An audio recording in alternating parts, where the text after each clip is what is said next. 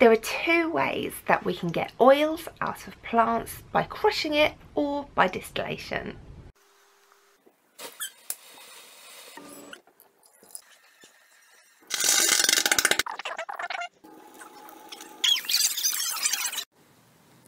If we want to separate oils from plants, there are two ways we could do it. We can do it by crushing things, or we can do it by distillation.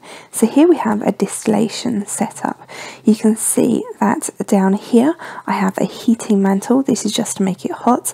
I have my flask which has water and orange peel in there, and these are being heated up. So you can see that it's starting to get hot, it's starting to evaporate. It will evaporate and then come into here, and this is the condenser.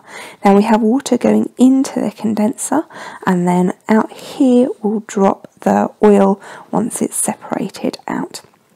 So what will happen is the heat will be applied from here. The water and oil will mix, the oil will come out of the plant and it will evaporate.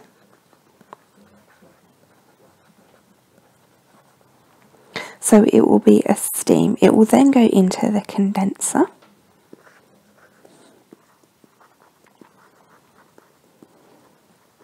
Which has cold water going in here and slightly warmer water going down here.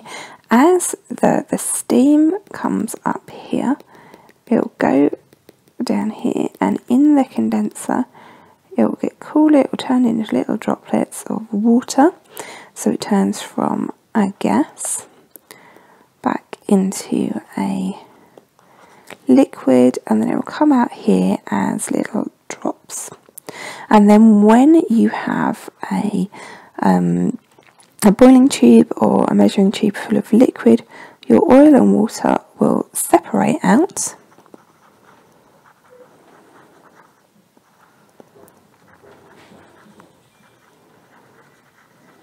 Because oil and water don't mix, and then you can just take the oil off the top and you've got your oil out of your orange peel, or this is also really nice to do with lavender. Hey guys, thanks for watching. I really hope you found this video helpful. If you want to say thank you, or if you want access to my online classroom, priority video requests, or to deal with the books I'm publishing, you can pop over to Conos or keep up to date with everything on my website. Don't forget to subscribe to the channel so you don't miss anything, and if you follow me on Twitter or like me on Facebook, you'll get all the updates there. Thanks for watching guys. I really hope you found this helpful. Anything else you need, any other help you need, just let me know below.